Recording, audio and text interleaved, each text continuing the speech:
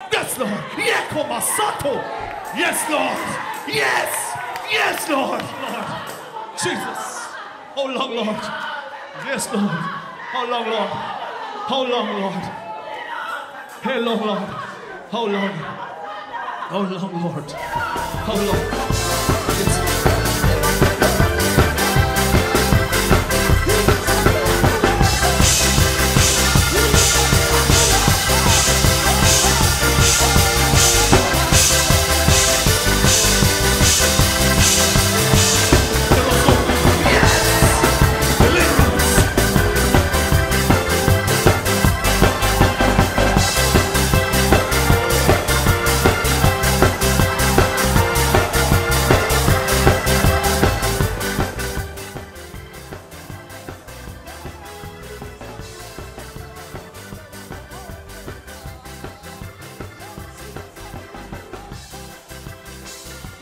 I am the way, I am the truth, I am the life.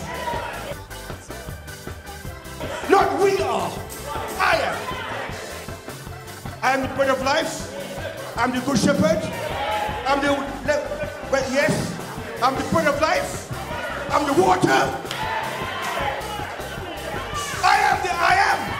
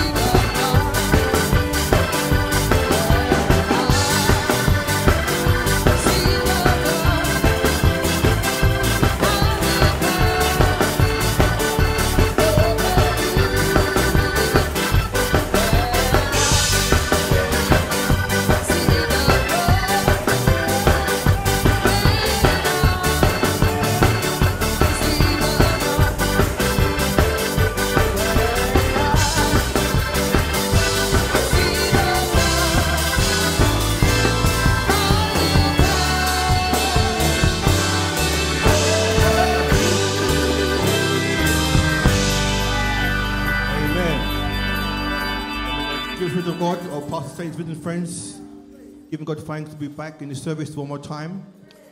We just sang about the blood. And if you could just read for us, Brother Stanley, Exodus chapter 12, about the blood. Please stand in Jesus' name. Amen.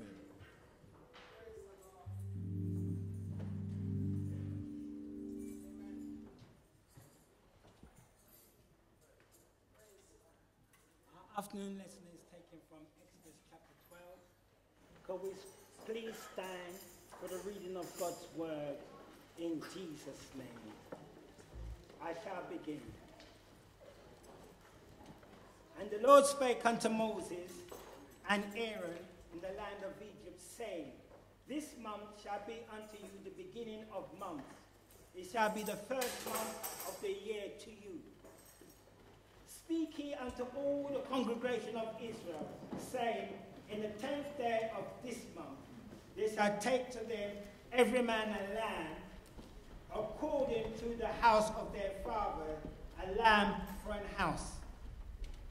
And if the household be too little for the lamb, let him and his neighbor next unto his house take it according to the number of the soul. Every man according to his eating shall make your account for the lamb. Your lamb shall be without blemish, a male of the first year. He shall take it out from the sheep or from the goat, and he shall keep it up until the 14th day of the same month. And the whole assembly of the congregation of Israel shall kill it in the evening. And they shall take off the blood and strike it on the two side posts, on the upper door posts of the houses, wherein they shall eat it. And they shall eat the flesh in that night, roast with fire, and with unleavened bread, and with bitter herbs they shall eat it. Eat it not of it raw, nor sodden at all with water, but roast with fire, his head and his legs, and with the puritancy thereof. And he shall let nothing of it remain until the morning. And that which remaineth of it until the morning he shall burn with fire. And thus shall he eat it, with your loins girded, your shoes on your feet, and your staff in your hand, and he shall eat it in haste. It is the Lord's Passover. For I will pass through the land of Egypt this night, and will smite all the firstborn in the land of Egypt, both man and beast, and against all the gods of Egypt I will execute judgment. I am the Lord. And the blood shall be to you for a token upon the houses where ye are. And when I see the blood, I will pass over you. Amen. Amen. And the plague shall not be upon you to destroy you when I smite the land of Egypt. And this day shall be unto you for a memorial, and you shall keep it a feast to the Lord throughout your generation. You shall keep it a feast by ordinance forever. 7 days shall he eat unleavened bread. Even the first day he shall put away leaven out of your houses. For whosoever eateth leavened bread from the first day until the 7th day, that soul shall be cut off from Israel. And in the first day there shall be an holy convocation. And in the 7th day there shall be an holy convocation to you. No manner of work shall be done in them, save that which every man must eat, that only may be done of you. And ye shall observe the feast of unleavened bread. For in this selfsame day have I brought your enemies, have I brought your armies out of the land of Egypt. Therefore shall ye observe this day in your generation by ordinance forever. In the first month, on the 14th day of the month, at eve, he shall eat unleavened bread until 21st day of the month at eve. 7 days shall there be no leaven found in your houses.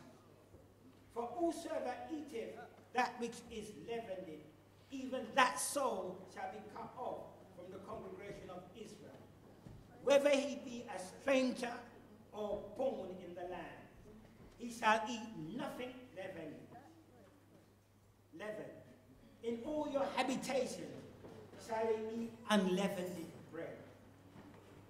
Then Moses called for all the elders of Israel and said unto them, draw out and take your lamb according to your families, and kill the Passover.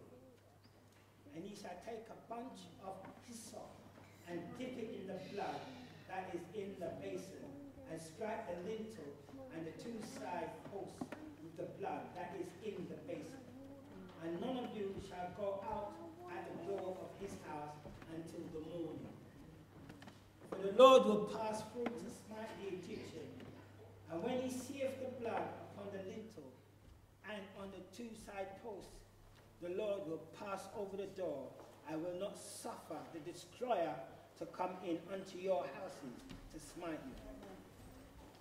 And he shall observe this thing for an ordinance to thee and to thy sons forever.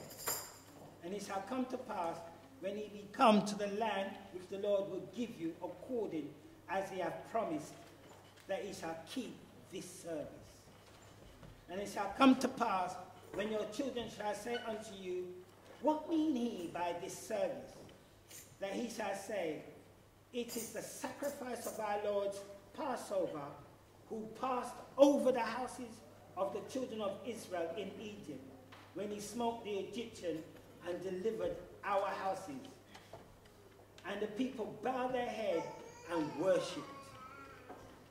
And the children of Israel went away and did as the Lord had commanded Moses and Aaron. So did they. And it came to pass that at midnight the Lord smote all the firstborn in the land of Egypt, from the firstborn of Pharaoh that sat on his throne, unto the firstborn of the captive that was in the dungeon, and all the firstborn of cattle. And Pharaoh rose up in the night, he and all his servants, and all the Egyptians, and there was a great cry in Egypt. For there was not a house where there was not one dead. And he called for Moses and Aaron by night, and said, rise up and get you forth from among my people, both he, the children of Israel, and go serve the Lord, as he has said. Also take your flocks and your herds, as he has said, and be gone, and bless me also. And the Egyptians were urgent upon the people, that they might send them out of the land in haste. For they said, we be all dead men. And the people took their dough before it was leavened, their kneeling trots being bound up in their clothes upon their shoulders. And the children of Israel did according to the word of Moses. And they borrowed of the Egyptian jewels of silver and jewels of gold and raiment. And the Lord gave the people favor in the sight of the Egyptians, so that they lent unto them such things as they required. And they spoiled the Egyptian. And the children of Israel journeyed from Ramses to Succoth, about 600,000 on foot, that were men beside children. And a mixed multitude went up also with them, and flocks and herds, even very much cattle. And they baked unleavened cakes of the dough which they brought forth out of Egypt, for it was not leavened, because they were thrust out of Egypt and could not tarry, neither had they prepared for themselves any victual. Now the sojourning of the children of Israel who dwelt in Egypt was 430 years. And it came to pass at the end of the 430 years, even in the same self-day, it came to pass that all the hosts of the Lord went out from the land of Egypt. It is a night to be much observed unto the Lord for bringing them out from the land of Egypt. This is that night of the Lord to be observed of all the children of Israel in their generations. And the Lord said unto Moses and Aaron, this is the ordinance of the Passover. There shall no stranger eat thereof, but every man's servant that is brought for money, when thou hast circumcised him, then shall he eat thereof. A foreigner and a hired servant shall not eat thereof. In one house shall it be eaten. Thou shalt not carry forth aught of the flesh abroad out of the house, neither shall he break a bone thereof. All the congregation of Israel shall keep it.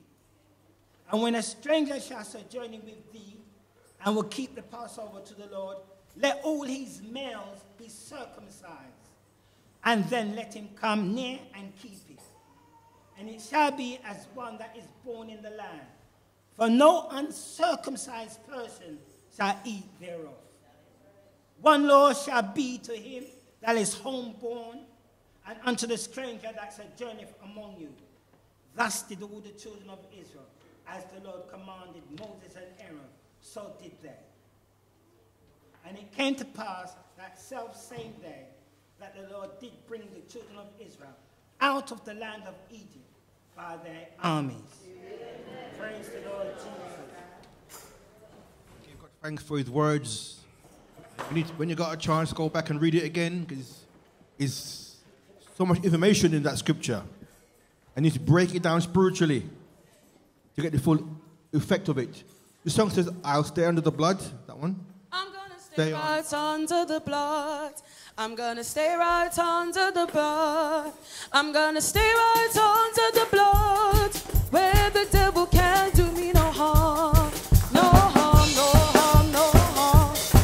No harm, no harm, no harm. No harm, no harm, no harm. Where the devil can't do me no harm. I'm gonna stay right under the blood. I'm gonna stay right under the blood. I'm gonna stay right under the blood. Where the devil can't do me no harm. No harm, no harm, no harm.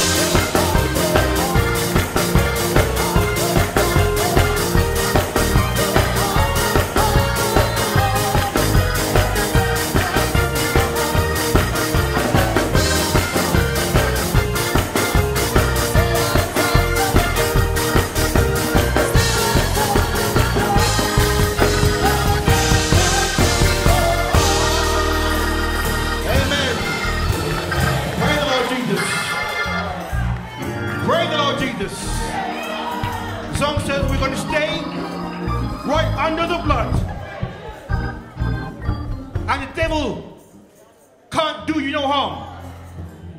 Why does he hate the blood, brethren? Why he hate the blood? But there's power in the blood.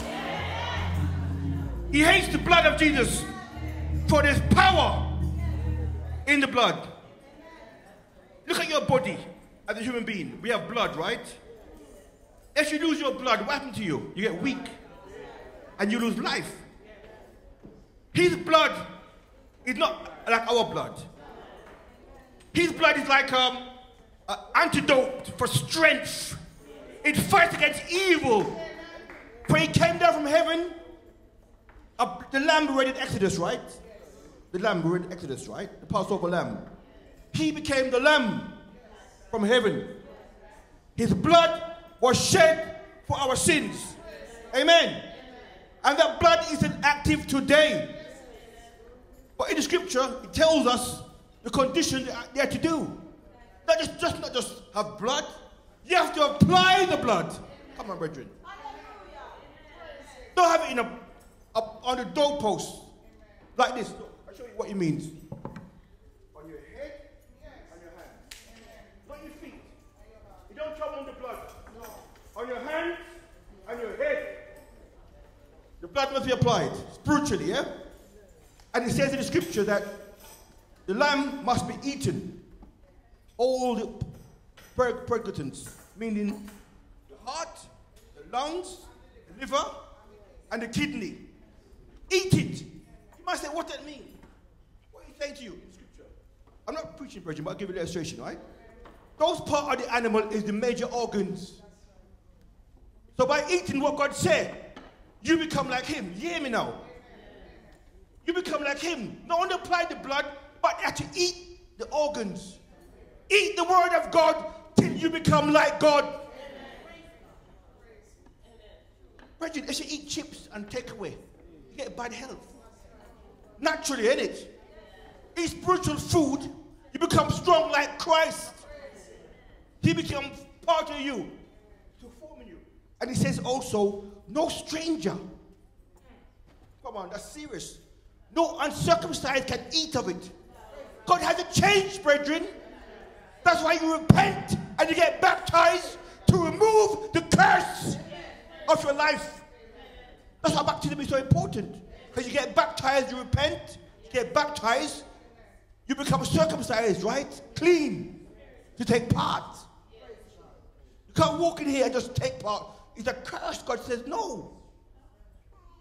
God has to change you first, touch your heart, clean you up. And the circumcision is what you have to do. You have to cut away the flesh. The things of the world you love. Cut it away from your desires to become like Christ. When you become like Christ, you will see the power of God in your life. Amen. God hasn't changed, brethren. The Bible says in the last days of time, yeah, what we're living in now, the Bible says many love for God are going to get cold. Why? Because of iniquity in their life. Because of sin in Christians' life. There's no weakness, in my opinion, there's no half Christian. You're either Christian or not. Either warm or cold. Hot or cold. There's no lukewarm Christian. So it says in the last days we're living in now, many love for Christ will get cold because of iniquity abound. Because the world has taken away their desire, their hearts. So you can no longer apply the blood no more because you're in sin. But God said that He will come back one day, brethren, with judgment and fire. Coming back to pay the price for sin. And He said, if you don't have the blood on you,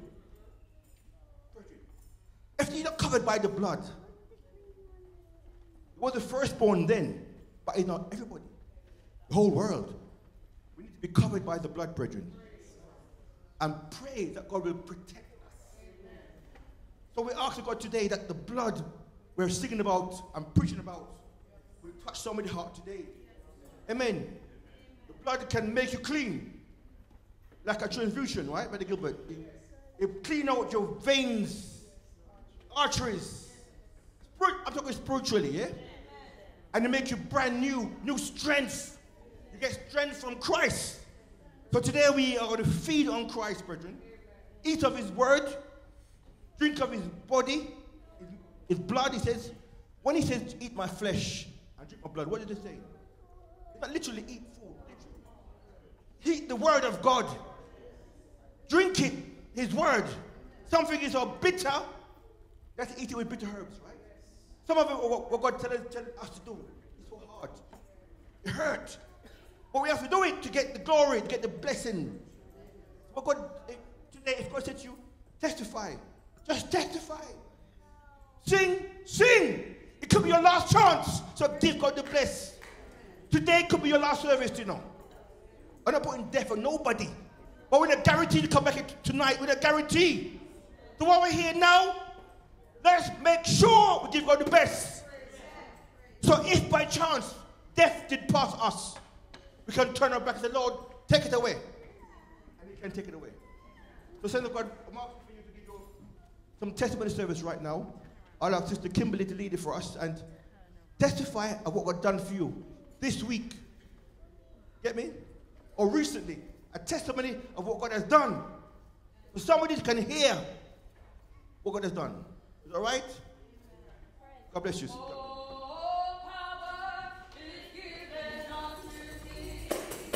All power is given unto me. Go into all the world and preach the gospel and know I am with you always. All power is given unto me.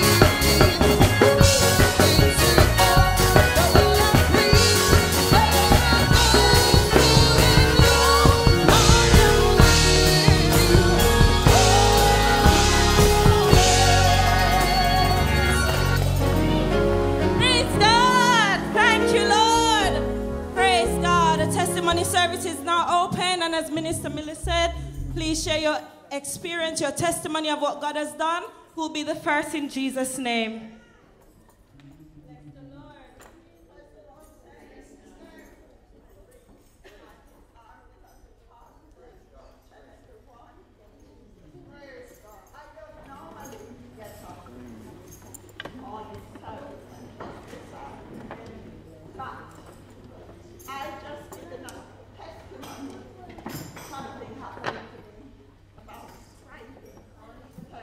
Friday, I was in the kitchen.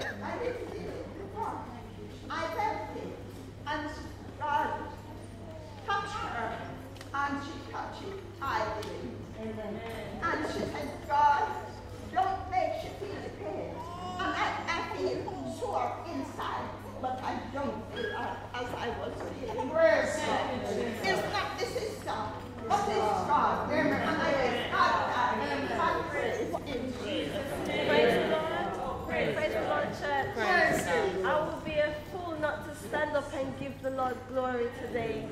You know, last week and the week before I was unwell.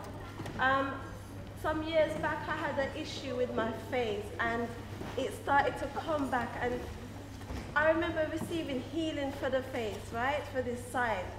And all of last week and the week before I was going through hell.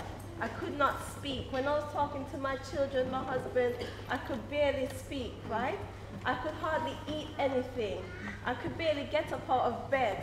But a sister said to me a couple of weeks back, when I came and I said, the pain is starting to come back, she said, go on some prayer and fasting, and that is exactly what I did. And I'm giving the Lord thanks that I'm able to raise my voice in praise and give Him glory. Because the other day I could not even shout, and I am thanking Him. You know what? I could not sit down here and keep my mouth shut, because trust me, I need to give Him the praise.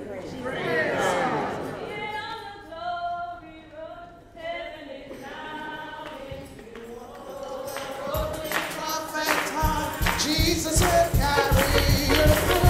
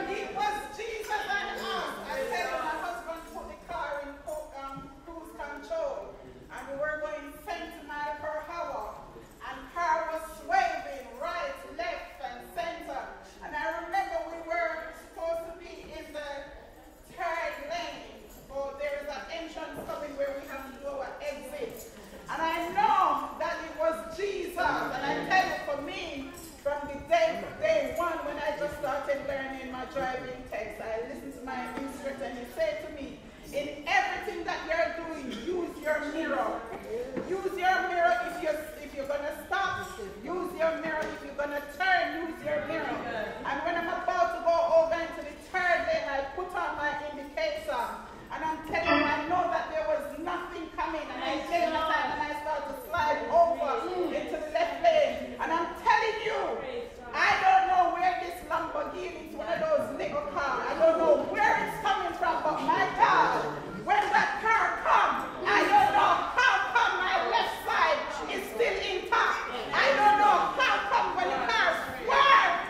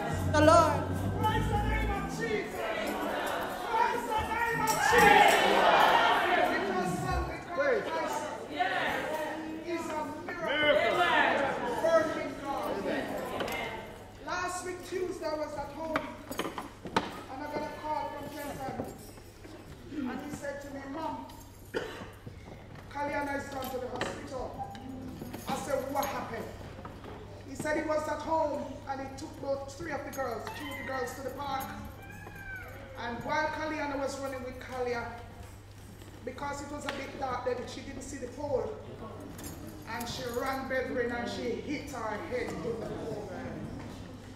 Brethren, when they sent the picture over her eye and when they showed it to me, I said, God, they had to take her to the hospital.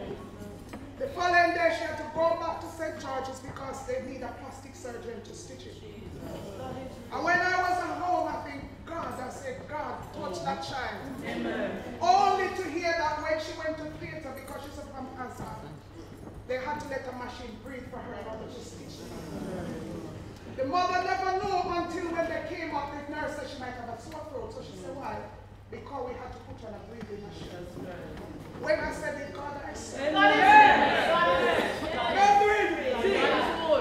it could be that I was standing here today in sorrow. But we sang a song last week when the devil said, oh, Jesus.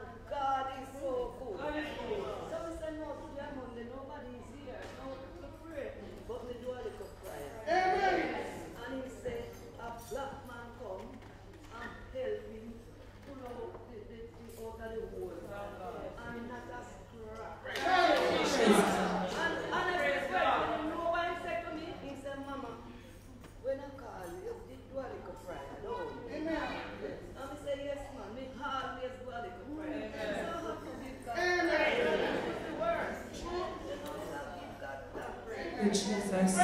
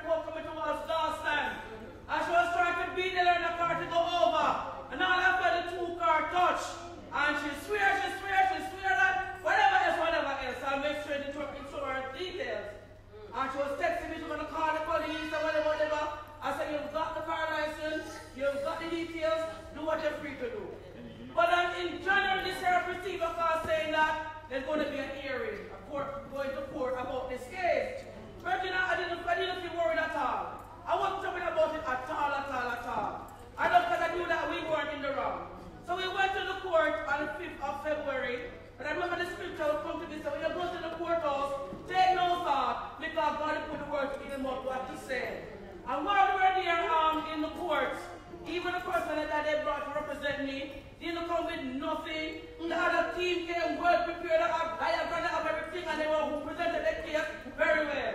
So it was my time to go understand. When I went to understand, I was just telling them what happened, and towards the end, it's like her lawyer wanted to trick me. If I'm virgin, believe you me. I opened up my mouth, and I knew I said there was, because she said that we were at a red light. There was no red light. It was a green light. We were going over. She spread us from way up Pemberley Road and just come down, and that was that. I know I said to him that there was no red light, but I said, I answered 3 questions, bam, bam, bam. But up until today, I can't tell you what we tell him I said. I believe it, brethren. Even though I'm saying, what did I answer? When I answered him, he said, okay. And the judge said, that's it now. And when she go back to the beginning, over an hour and a half we were there. Go back to, and when she finished, she said, she's throwing out the case, and it's in my favor, and then the person has to pay me, but where's my time to come to the court? God is a miracle working God. You're a prophet God, you're an all-season God, you're an all-purpose God, whatever we need, just answer whatever I need. That's what he gives to me. God is a good God, brethren. Don't see, let us just look to God when we're testifying. We want somebody to know that God is a deliverer, and he will deliver in Jesus' name. All those have a testimony, please stand. Bless the Lord. Praise the Lord. Today, because truly he has done so much for me. There's no point sitting down and hold my testimony. Amen. I remember some years back we went to Jamaica to bury our mom, right? And on our way back we were in Montego Bay. And they had 2 planes, one for Manchester, one for London. But we had a delay because 2 passengers have similar names. So they had to change. The one from Manchester baggage were in Manchester, and it was all mixed up. So we delayed by changing over the passengers, and they apologized. And the passenger said, oh, I've got first class now because they changed my baggage over to the wrong plane. And on our way, on the runway, the pilot said we have to wait. Something is happening. He didn't say what. But when we look outside, there were loads of firefighters, ambulance, and the tarmac. We had no idea what was going on. We waited maybe 20 minutes or more. We had to got off the plane and went again. No one told us what was happening. Maybe 6, 7, 8 hours. We were taken to some hotel because we were told we can't go to London. So when we went to the hotel, we were told, oh, your plane was on fire. Apparently what happened, while the plane was about to go after those passengers' errors, the groundsman was doing his job, pilot was going, no one saw what happened. The engine was on fire. And it was the people who were waiting inside the airport that saw the fire. Hallelujah! Stop. What I'm saying, brothers, if that plane has taken off, I would have been dead, my family would have been dead. But sometime in life, we got to be careful what we say. I went to Jamaica, I think, some years back on a different airline, right? And that airline delayed in Montego Bay. I stayed back in Jamaica. I said, as long as I live, I would never take that airline again, right? I had a ticket booked with another airline, but because of the bereavement, some family can't afford that airline, so I went back on this airline. But when God speaks to us sometimes, and sometimes God will delay something in the atmosphere, because that passenger from London and those from Manchester, he had to delay in the atmosphere to save my life. That engine went up, we would have been down. So I have to give God time. I worship God because I know what he has done for me. Many times we heard of a plane that crashed. No engine survived from Jamaica to London with a fire. We know that it will be done. But we give God thanks and I'm giving God praise, and I just want to continue to trust you. Pray for me in Jesus' name. Bless the Lord. I'm introducing to the Spirit of God, which are pastors, officers, visiting friends, greetings in Jesus' name. As Evangelist Douglas was testifying, it just triggered testimony in me. I remember some time ago in Jamaica, my son was there and he was playing football on the field. And somehow he collided with the goalpost and burst his forehead. Now he and his sister lived there. I'm in England, their mom in America. So they were just the both of them there, but she was at work. So the friends took him to the medical center in Portmore. And when they see the condition of his forehead, they said 25,000 to stitch the forehead. He was out there by himself, he didn't have that money with him. Yeah? They wouldn't stitch the forehead. They said me have to go to the public hospital. Yeah? When my daughter heard the news, and she asked and leave work, going there, she was so worried. And she said she sits on the bus, and a lady just come to her and said, why are you looking so worried? What's wrong? And she said she explained it to the lady. And the lady accompanied her to the public hospital. Now, you know in Jamaica, public hospital is a long waiting. Yes. It's a long waiting. With God, you have to... And the people are just dying before they look at you. And she said, when the lady see the condition of my son and slip across his forehead, she said, no, you can't stay here. Remember, no, she don't know the lady and the lady don't know her. I tell her, God is a good God. Yes. And the lady took him from public and take him back to the medical center and paid that 25,000 to stitch his forehead. At the time, if they called me, it was night over here, so I wouldn't send the money. I could not afford to send the money. And that lady paid the 25,000 for it. Get him stitched. And get him come home, and then I got up to today, I call that lady a good Samaritan. That's how I run my phone, good Samaritan. And we keep on communicating. And I just give God thanks that He can provide people in the right way to help you out in certain situations. We pray for me in Jesus' name.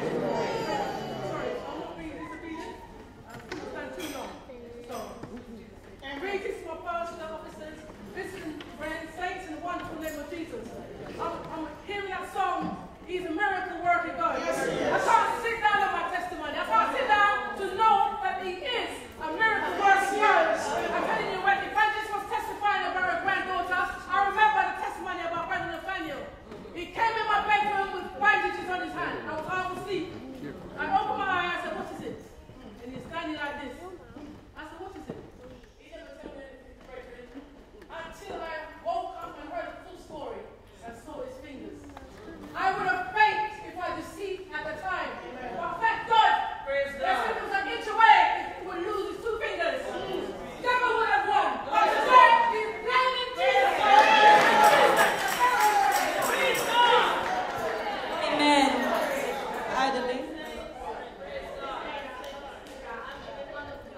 Yes.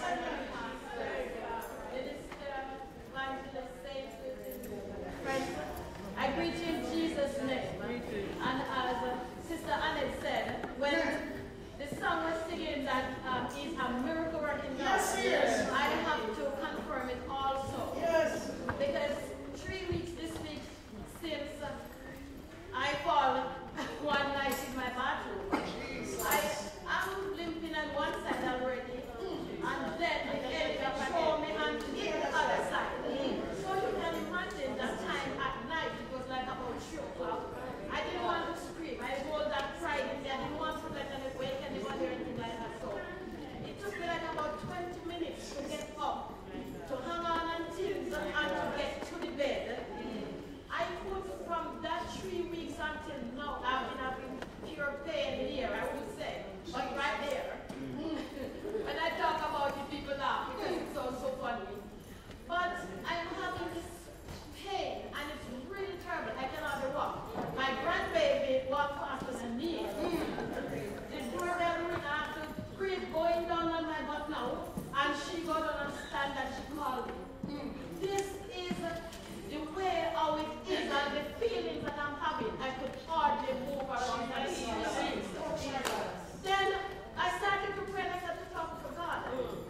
And my mom prayed out a prayer also, talking to the Lord on my behalf also, and whoever knows. And believe you me, even yesterday, I got up my bed, I said, I'm coming to fast, and I couldn't do it. Brother Thomas wasn't around either, so I have to just stay there and creep around with my sticks and handles.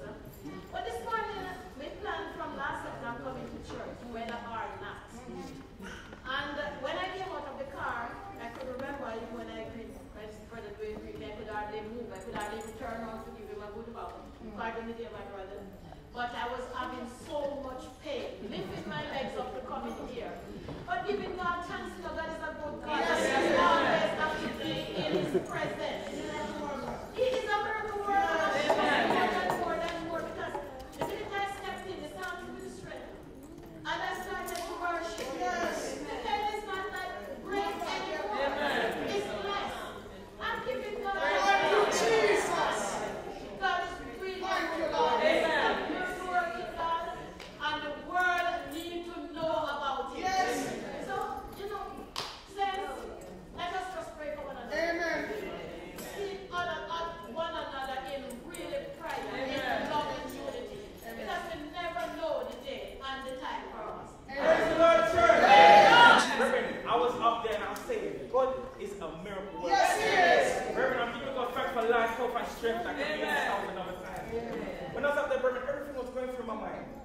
I was just giving God thanks. I was giving God thanks. I was giving God thanks that I could have been blind in this eye. I could have completely been blind in this eye. But the God I serve is a miracle working God. I could have been deaf in this ear. 2 years ago, Bridget sat and dropped right in my ear. Brother, when I see the blood, and the pain that I had, I'm not one to be jumping to hospital. But brother, the pain was so severe I couldn't hear. But I'm giving God thanks that He's a miracle working God. Even in my sleep, the devil come and try to say something to me. But the song, as my dad was saying, under the blood. We are covered under the blood. But even in my sleep the other day, I was sleeping. And I'm there and I couldn't move. But I was awake. But I was sleeping. And I'm there and I'm like, why can't I move? I better believe in me, I see one big lion on the right side of me. Dressed in a suit. And it comes down to me. And then earlier in the dream, there was a brother that was here. And he was in church and he was kind of, like his face was going back and it was like getting like, he was losing life. And in the dream I went up to him and I grabbed his head, he came back. And then after that, that's when I came back into bed and then the lion was there. And the lion was there and he looked at me and said, and I couldn't move and I was like, and I couldn't say the blood of Jesus. I couldn't say Jesus or anything. But I was there and I was like, I can't move. And brother, believe me, the lion said, you think I'm going to allow you to get serious about God? He said, you have too much to offer. He said, I'm not going to allow you to get serious. And then he said he's going to come after one of my friends after he's done with me. But I said, in the name of Jesus, the God I serve is a miracle working God. No devil in hell will go right back to the center. No devil in hell can touch this one. No devil in hell can touch this. The God I serve is a miracle working God. It's different the way we read the Psalms every time. He says that God will protect those unless they put their hands in the iniquity. And I'm not putting my hands in the iniquity. So I know that the God I serve is a miracle working God. As well as I stay under the blood, no devil in hell can do me no harm. This word is what I pray. I was at work and my daughter still rang me and said, Amy had a fall and she might need to go to the hospital. No, she actually said no, she would need to go to the hospital. And even though she said that, I still didn't feel alarmed. I didn't feel worried within my spirit, but I just got my things together and I got a new Uber and I went to the school. When I went to the school, I could see the teacher around and everyone around her, and she was crying and in a lot of pain. And even then, I still wasn't that, shaken or worried. But I said, all right, I'm going to take her to the hospital. But I said to myself, the hospital near her school is not really a good hospital, so I don't want to take her there. But while I was standing there waiting for the Uber and it's taking long, I said, Chuck, let me just book to the closest hospital. I took her to the hospital and I got there, I said, how long is the wait? And they said about 3 to 4 hours. And I said, no way. When I looked around, everyone was bundled up together and I said, I'm going to take her to the hospital that I know it's a bit further, but I already had in my mind that I wanted to take her there because they've got a pediatric department separate from the adult department. And the thing is, she's got allergies, so that's where she normally goes. So I booked her, I called my husband and said, look, I'm going to take her to St. Mary's because I know I'll get through pickup. So I went there and I went straight through to the pediatrics and they saw her and they looked at her arm. This is send her to get an x-ray and I said, okay, no worries. They've done the x-ray and I looked at the x-ray in my heart. I could just tell that there was a break and I could see a bone that was broken. And they said to me, she's broken 2 bones. And we're going to try and manipulate it back together. So I said, okay, no worries. And I rang my husband and I kept him updated because he was working away at the time. And when they took her into the separate room, I see this room said restoration room or something like that with all these machines and this stuff. And I started to get a bit worried and said they're going to have to give her some drugs that she would be hallucinating a little bit, but she won't really feel it. And they said, Mum, you might want to turn away because she's going to be in a lot of pain. Or she might be acting a certain way. When she comes around, she'll be acting really strangely. And I said, okay, no worries. Anyways, they did it, and throughout the procedure, she was feeling a lot of pain. I could hear her like almost screaming because she could still feel them manipulating the bone, trying to get it back into place. So after that, they said, let's take her back for an x-ray. So we went back to the x-ray room, and I looked at it, I could see that there wasn't much progress. And they said to me, we'll have to operate. You know, we sent the pictures off, we sent the x-ray off to the consultants and let's see what they come back with. And I said, okay, no worries. I sat there and I'm just thinking, God, please don't let them say that they will need to have an operation. Please let the consultant say it's okay. I rang my mum and I said, Mum, pray, because she might have to have surgery. And they came back and they said, although she's young, although the bone might be fine, we still want to make it a bit more straighter. We want to get it back into place so that she will have to have the operation complete to come back the following day. And I said, okay, no worries. And I went home and I was so down and I was so perplexed within my spirit. I couldn't even pray. I had all sorts of thoughts going on in my mind. But I knew that my mum and my family was praying for me. And I was fine when I woke up and I prayed and we prayed and we left and went out to the surgeon. When I got into hospital, I just started to feel dirty. When they said come 7:30 in the morning, we got there early and she didn't end up having the operation till after 1.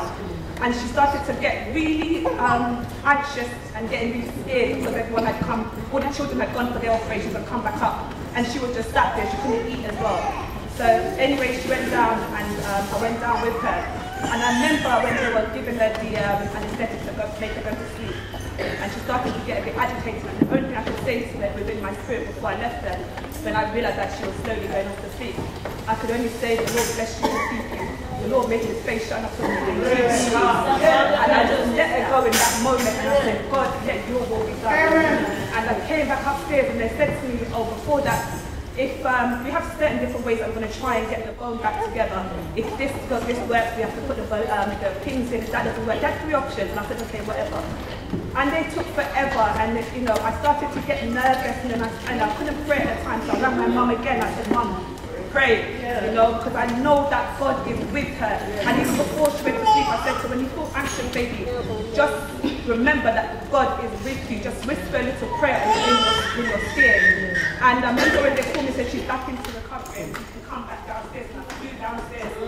And when she opened her eyes, one of the first things she said was, Mum, I survived. And I said, baby, you're always going to survive because God has a plan for you. They could say, there is no weapon that formed against you shall prosper. I remember when I was sitting in the waiting, I remember I was listening to this song, and it was a song that kept coming to me, was I have decided to follow Jesus. No turning back, no turning back. And she came out and thank God, she had some follow-up appointments, but I'm trusting God that the bones will go back. And I'm just giving God thanks that she's made it through the operation in Jesus' name. Pray for the testimonies, brethren. I'll hand back to Minister Miller. Our God is a miracle-working God, as we raise a lively chorus in Jesus' name.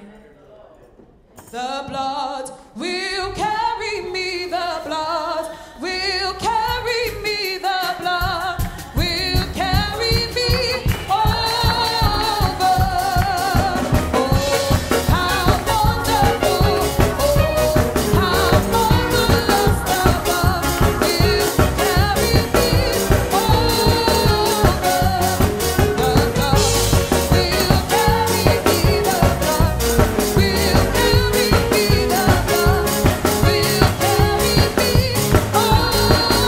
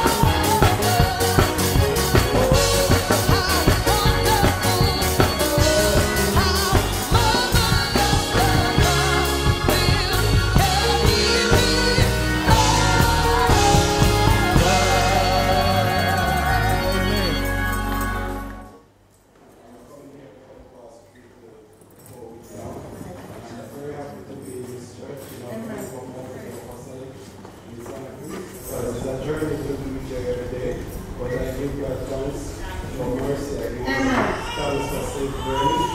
You know, as the song was singing, God is a miracle working God. Yes. I really thank God for that, because you know what? My mom actually, she's going through a period where the doctor said that one kidney has been failed.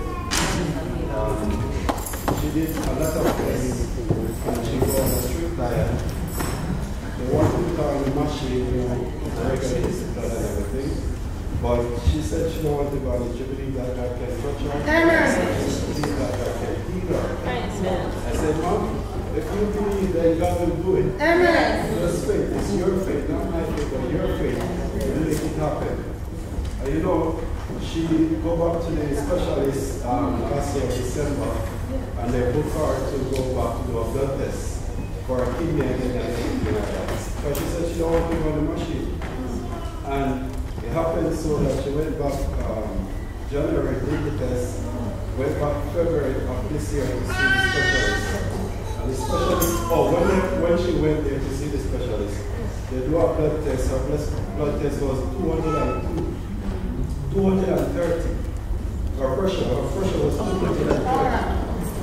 And the doctor said, I cannot see your pressure is too high. You have to go back, take some medicine, and try to get that pressure down. They didn't want her to leave the hospital, so they gave her more medicine.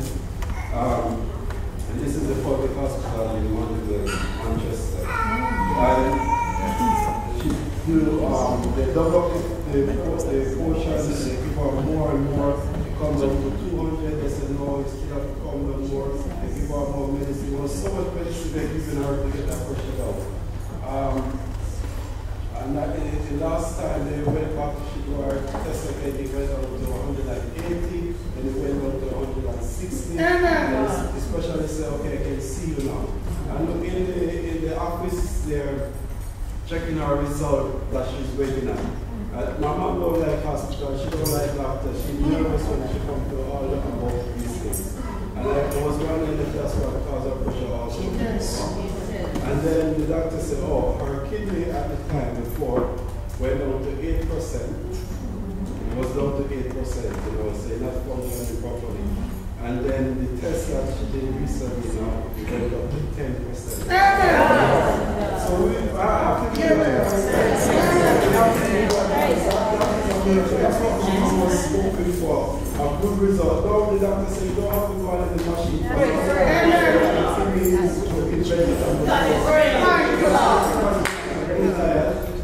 And God, I'm sure that once you just pray for her, yes, we can even go up. Because I called a specialist over here and I said to her, I explained to her what happened, and she said, you know, if she was here, they would not allow her to go home with that type of situation when her kidney was at 8%.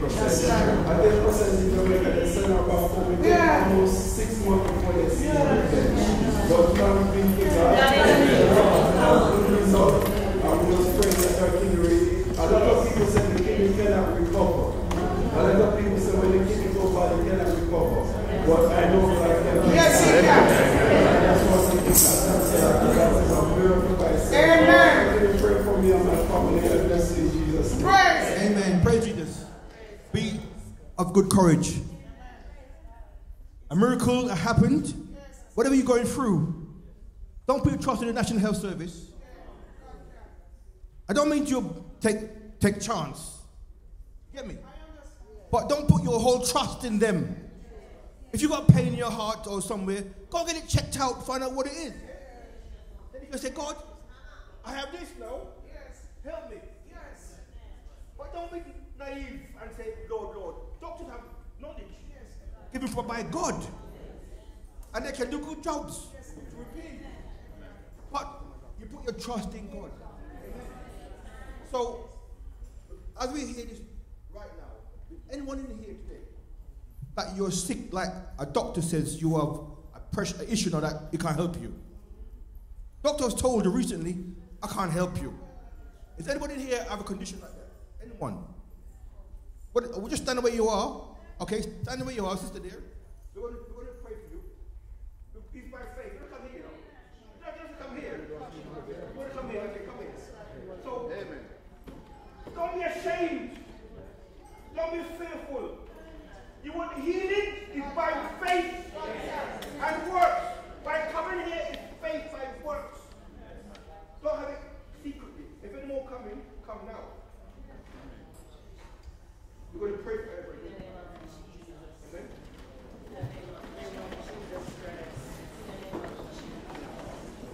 God knows the condition.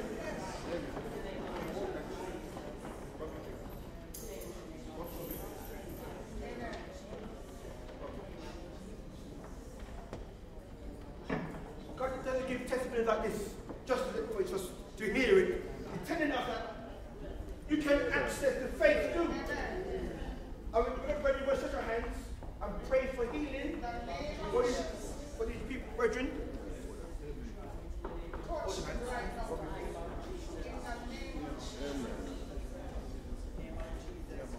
We're going to believe for them. Father, in your name of Jesus Christ, whatever their needs, you know, Lord. And they come to you by faith, believe in you, that you're a healer. Doctor says they can't help them, but you know more than the doctor, Lord. And we pray today, by faith, Lord, in your word and your power, that you will touch them, Lord.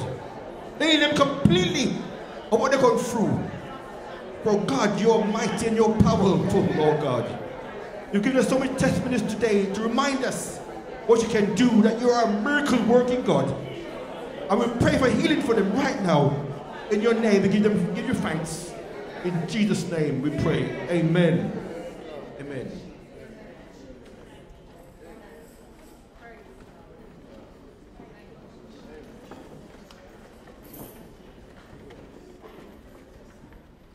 Her son has kidney problems. We prayed already. We prayed already. We believe God for that part. We pray already. Just have faith. We believe we prayed already. Just have faith. When you rub your hand, touch him with your hand. Yes? Touch his kidney with your hand. Amen. All right? Amen.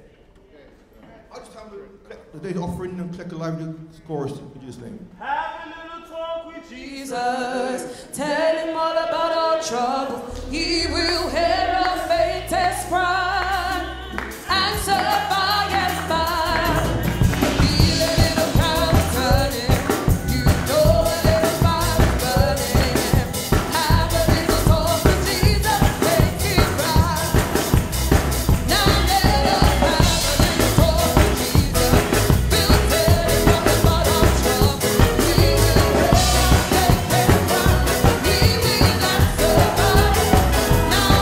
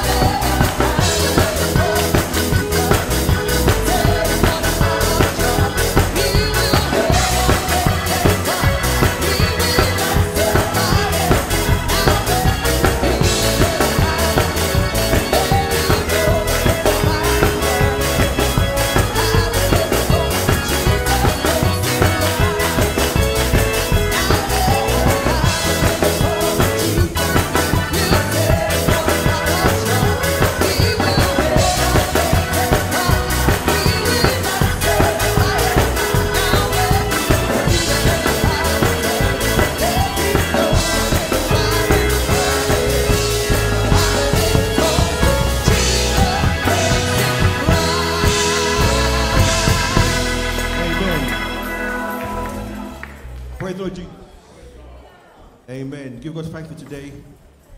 Is there anyone here visiting us for the very first time? Can you please stand so we can recognize your presence today? God bless you.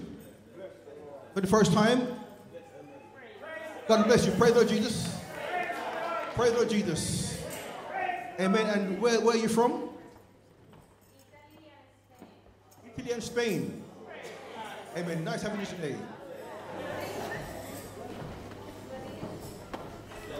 Thank you so much. We met in hospital. We both were having a very difficult time. We feel tired, but now God put ourselves in our way. So now we can support each other. And we are fighting the feet, the bad things that happen to us together.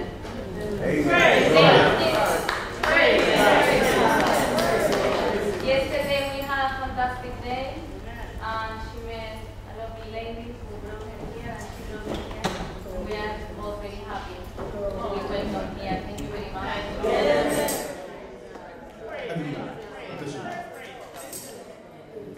Hi, I'm from America. Praise God. And from America, it's happy to be here. I'm giving God thank you today, and I'll ask for Stanley to come and give us the final. As the Lord laid his heart, you know why? Because we read the scripture today, which is a very powerful scripture we read today. Very powerful scripture about the Passover. Very powerful scripture. And we live in a time of Egypt now. Is that right? The world has gone in sin so much that God said that he's going to come back. But you have to be prepared for his return. So children of Israel were in Egypt, and he said to them, look, I'm going to go for Egypt and smite. There was 10 plagues first. Remember 10 plagues? 10 plagues did not work. But the final plague was the death angel.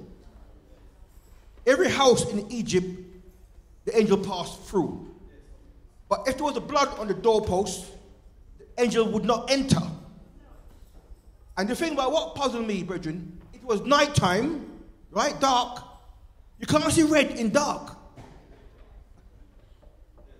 Brethren, it's dark, night, yeah? Night, midnight. If you put red on a door, and it's wood door, it don't show, evangelist. If it was daylight, you will see it. But at night, you can't see it. But the blood gives a radiation, brethren. Brother Sandy, come.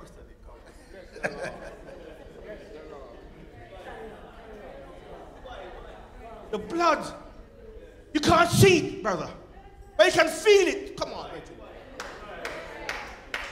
And when the blood on the doorpost, the angel just looking for the blood, you know. You don't care who's in the house. You don't care who's in there. As long as you see the blood, you don't pass over. You just pass over it to the next house. And every house that had no blood on the doorpost and lintel, it says lintel and doorpost. Not half and half, brethren. Not one side and one side missed.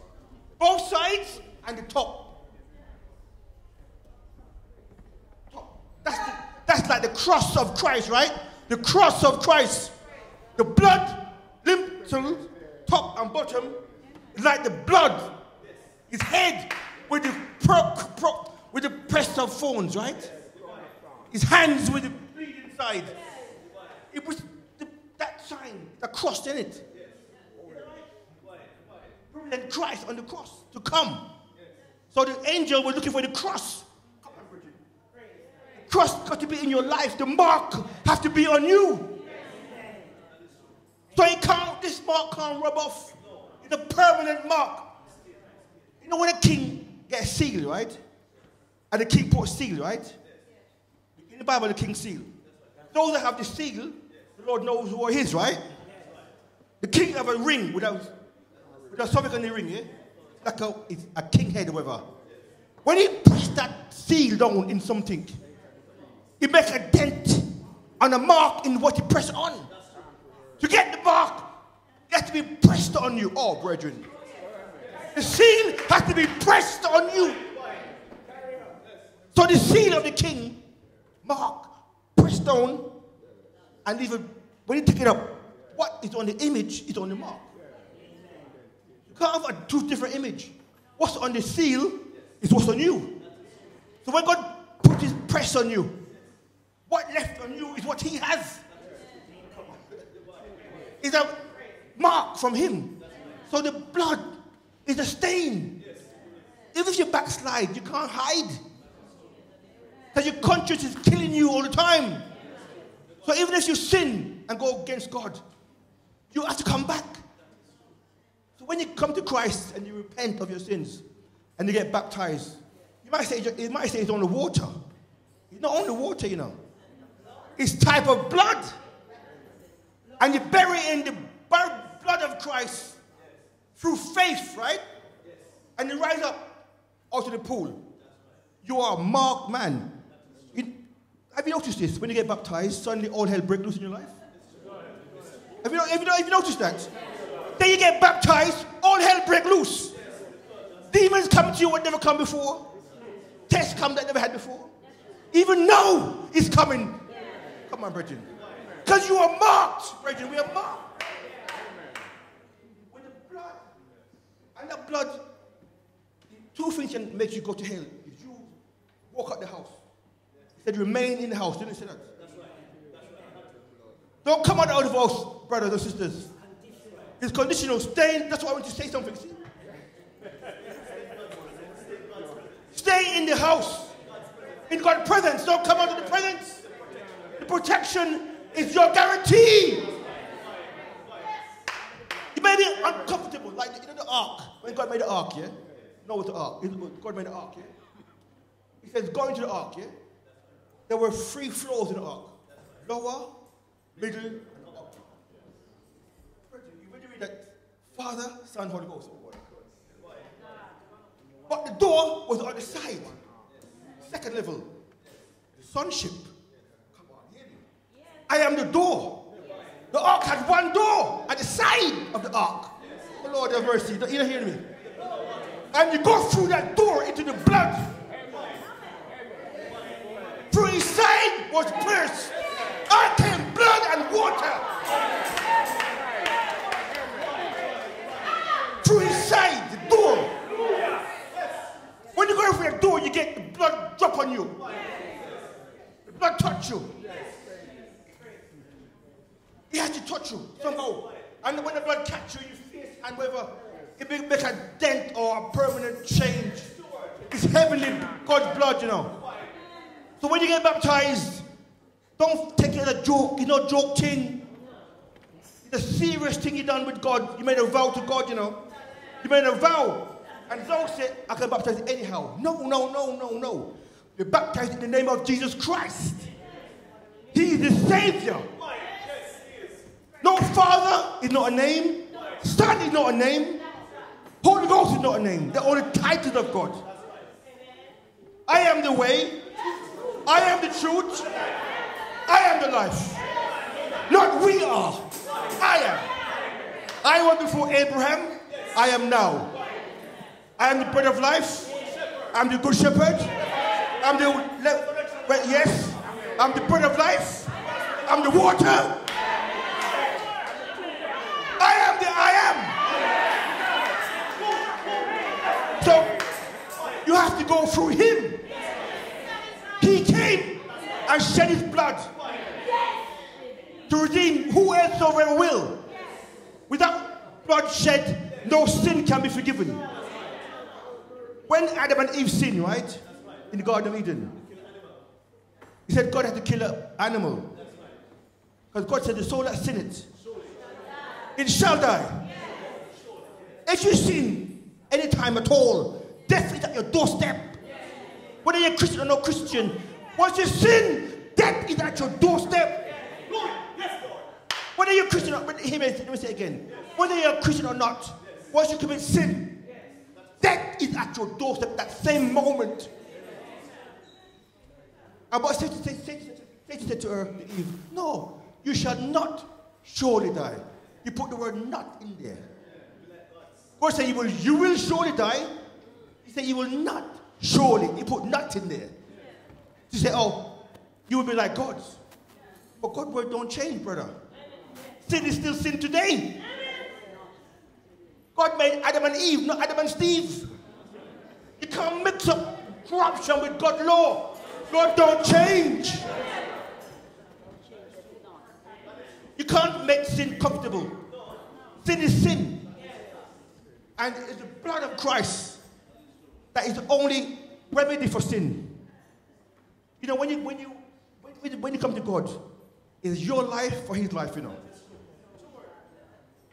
With God, there's no condition. You give up your life for him. You give up your life for his life. He paid his price for you on Calvary to give his life. Christ didn't die. It was the flesh that died. You hear me now? God don't die, God is a spirit. But the flesh died. You see, look at me, brethren. How much of me do you see? But what's inside of me? There's spirit, there's breath, and there's a soul. You can't see the soul, you can't see my soul. You can't see my spirit. Or you can see the body. But I know my life, why? I'm breathing. The breath inside you can't see. That's what keeps me alive. Christ became flesh. But God came down in the body to make us alive. And the blood he brought down was from heaven. The perfect sacrifice for sin. In the Old Testament, every year, they have to go and commit atonement for sin. Every year. They do wrong, go to the priest. Yeah? And the priest, I've sinned. And the priest do an offering for them, right? God abolished all that priesthood. Got rid of it. He now became the high priest himself. Right? So he says, come before him, not of being afraid no more. Don't come in trembling. In the Old Testament, if you go to before the high priest with sin, you will die, you know. The priest asks you 3 questions. Are you guilty or not? If you say you're not, and you are, you're dead. The law was so rigid that there was no mercy. The woman that was caught was found to be adulterous. They brought the woman to the priest, right? He said to her, the only woman, this is the only woman, she's men as well. Spiritually. Drink this. So he went to the ground, took up the dust from the ground, the holy ground, put it in water, and said, drink it. If she drink it and she was innocent, she'd be okay. If she drink it and she was guilty, her belly would swell. What is saying to you, brethren?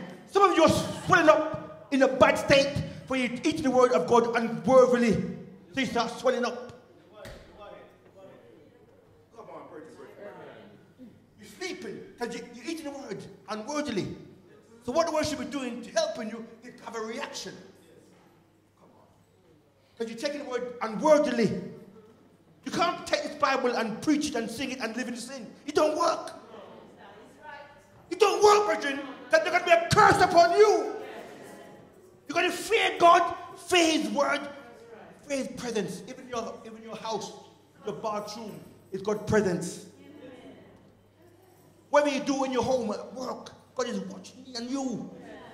His eyes are over all of us. So God's saying to us, brethren, be under the blood. Don't leave the protection of God. Don't leave it. Then you walk out of God's protection. The dark waiting for your heart. The enemy have a dark ready, you know. How come people in church all their life, you know? All their life in church. For years. 50 years in church. Then backslide. Hold up. What's possible? They left God's presence. Don't take chance with the devil. He's after all of us. He won't stop. He won't give up until he gets his way.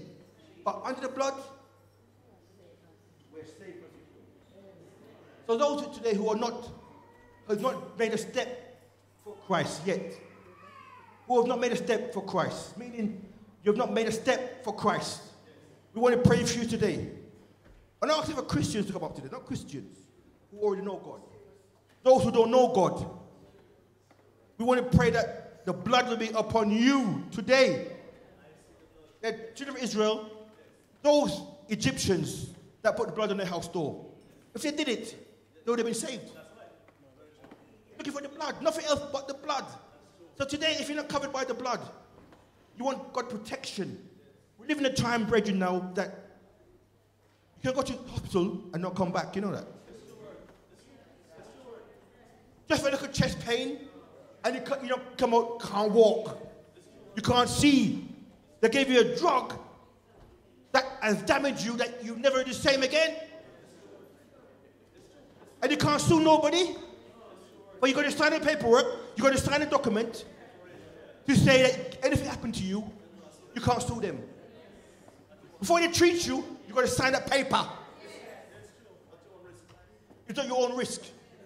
So if you want prayer today, if you're not saved, if you're even a backslider, you need the blood.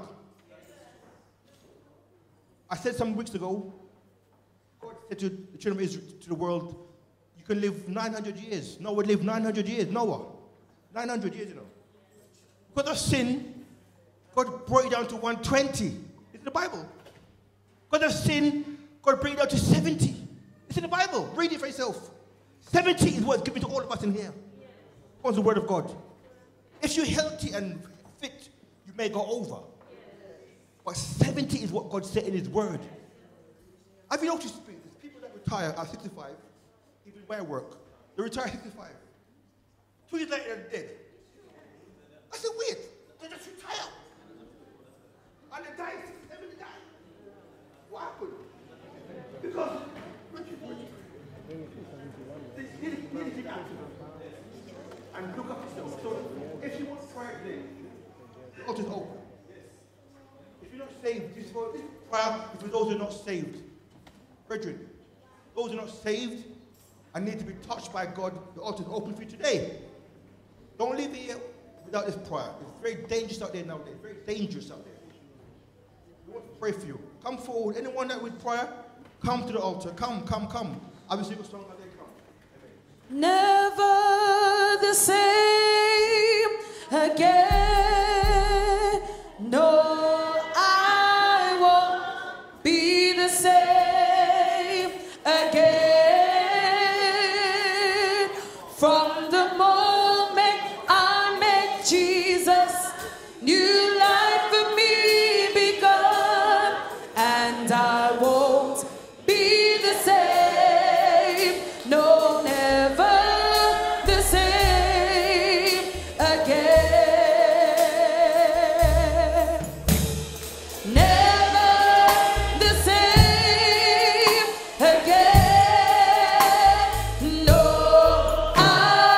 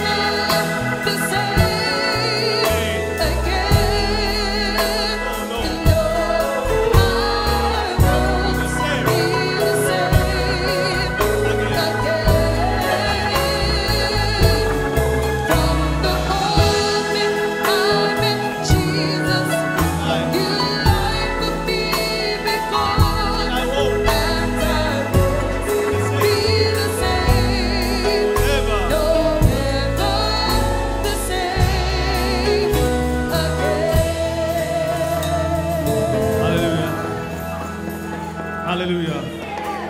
He is worthy. He is worthy. He is worthy. He is worthy. Almighty, Creator, Alpha, Omega, beginning and the end. Holy, holy, Lord God Almighty, glory, which was and is to come. We thank God for today. We're going to pray right now. Oh Lord, my God, when I, in awesome wonder, glory, yes, yes, yes, consider all, yes, the works, yes, thy hands have made. I see the stars, Lord, yes, yes, yes, see the stars, yes, hear the rolling thunder, yes, by power, yes, Lord, yes, yes, yes, yes, Lord, yes, by power, throat, yes, Lord, the universe is displayed.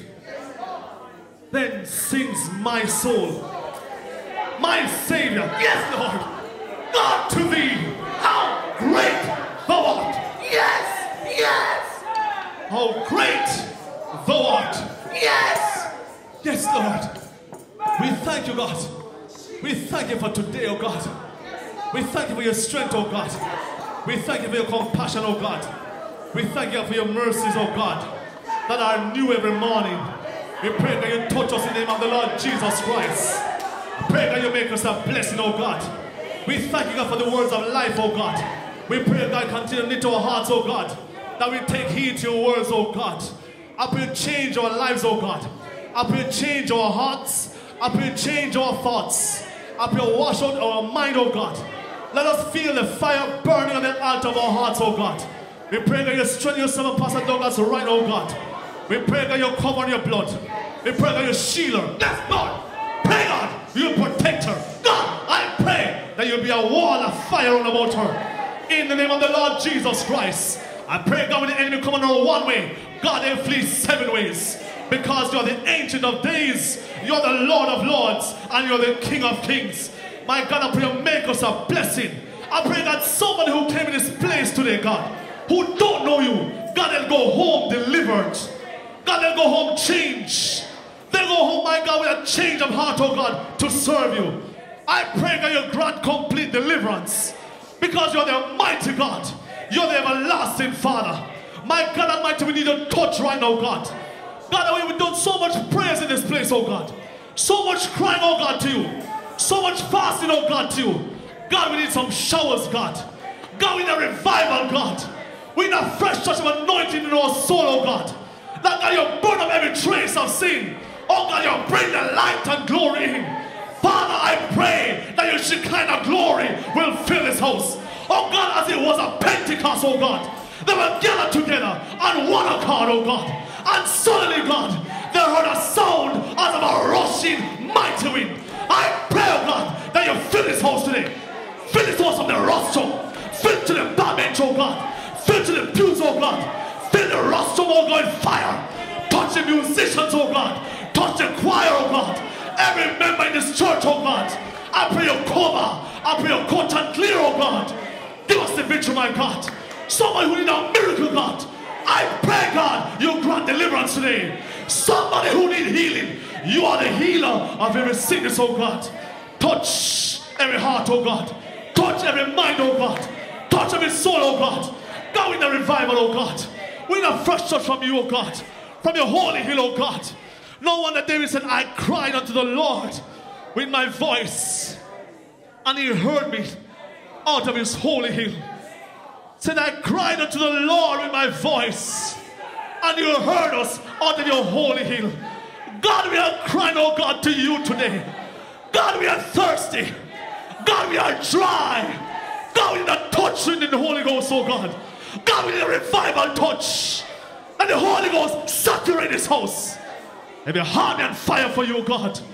Take control, oh God. Cover us in your blood, God. Go with us right now, God. Take us safely. Let no demonic force come against us. I bind the plan of Satan. Every force of hell that come against us, I curse it by the blood of Jesus Christ. Holy Ghost and fire. Be our strength, oh God. Holy Ghost, yes, yes, Lord. Be our shield, oh God. Be our rock, oh God. Cut and clear. Let your name be exalted. Let the enemies know they are flesh, but that you are God alone. That you sit high and you look low. God, you said the whole world is like grasshoppers before you. Hear us, oh God. In the day of trouble, God send us help from your sanctuary and strengthen us out of Zion. For in thee is our hope, oh God. You are our rock, oh God. Hear us, oh God. Make us a blessing, oh God. Revive us again, oh God. Let the Holy Ghost and fire come down to this house, oh God. Hear us, oh God. We need a touch right now, God. We need the Holy Ghost, God. God, we need the Holy Ghost. Oh God, how long before you have mercy on Hackney Church? God, how long? How long, oh God, before you have mercy, oh God? Make us a blessing, oh God. Yes, Lord. Yes, Lord. Yes. Yes, Lord. How long, oh God? How long? How long, oh God? Hear us, oh God, and give us the victory. In Jesus' name. Yes, Lord. Yes, Lord. In Jesus' name. Yes, Lord. Yes, Lord. Yes. Jesus Christ of Nazareth. We are trusting, oh God, in you. Father, don't pass us by. Hear us in the day of trouble, oh God. For you are God alone. You are God alone. You never lost a battle. You are the great one. Hear us, oh God. Yes. Deliverance.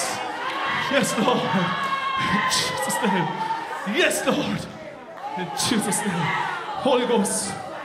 Holy Ghost. Holy Ghost revival.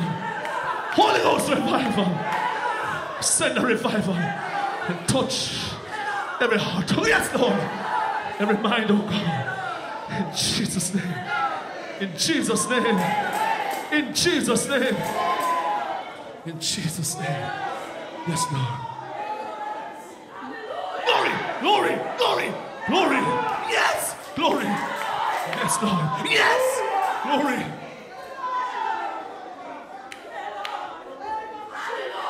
Yes, Lord. Yes, Lord. Holy Ghost. Holy Ghost. How long, Lord? How long, Lord? How long, Lord? Jesus. How long, Lord? Yes, Lord. How long, Lord? How long, Lord? How long, Lord? How long?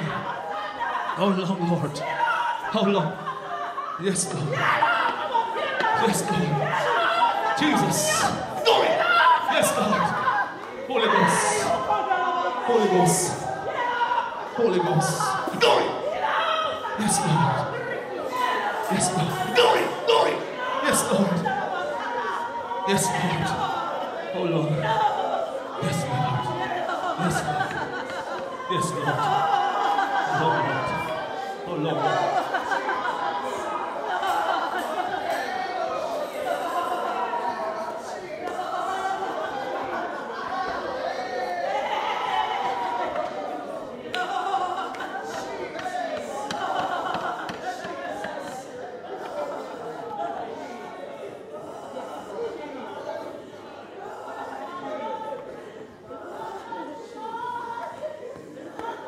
Yes.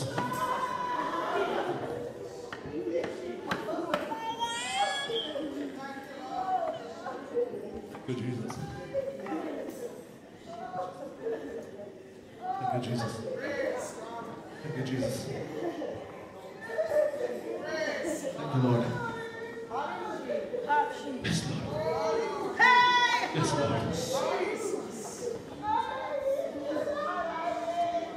Thank you, Lord.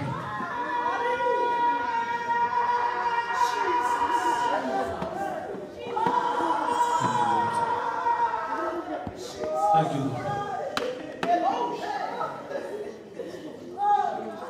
Thank you, Lord. We give God thanks today.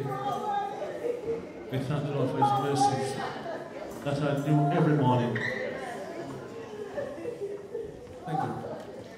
Are new every morning.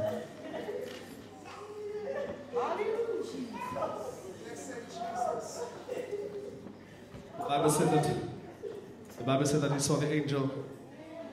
And the Bible said when Zacharias spoke to the angel, said to God, said, how long will thou have mercy on Jerusalem? And he said, God spoke to him with good and comfortable words. God is good. God is good. Just want to remind you. Glory! Yes! Yes. Said, how long? And he said, Jerusalem shall be inhabited as towns without walls. And he says, it's not by might nor by power, but by my spirit, said the Lord of hosts. So God is going to do it. God is going to do it. Whatever we're crying to God for is going to be done. All our prayers are not in vain. The Bible said in Revelation that he saw when the angel took the censer, he filled it with and the Bible said he poured it back on the earth. I said that is the prayer of the saints. So God is going to hear our cry and deliver us. Just to remind you that we have a schedule here. On Tuesday we have service here at 7:30 p.m. Wednesday we have our prayer meeting at 7:30 p.m. Thursday we have our Bible study at 7:30 p.m. We're back on Sunday for Sunday school at 11 o'clock. Our day worship is at midday, and our evening worship is at 6 p.m. Also, just to remind you that every Wednesday from 9 a.m. we have a coffee morning here. So please come out and support, as it's a tool for mission for the church. Because we want souls to get to know God.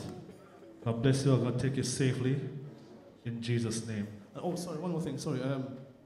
Also, tomorrow is the prayer meeting for Brother Alan's wife, Mom, who sadly passed away. So tomorrow at 33 Creekhorn Road in NW10. So we'll put the address on the board. So if you'd like to go, please let us know in Jesus' name. God bless you all in Jesus' name.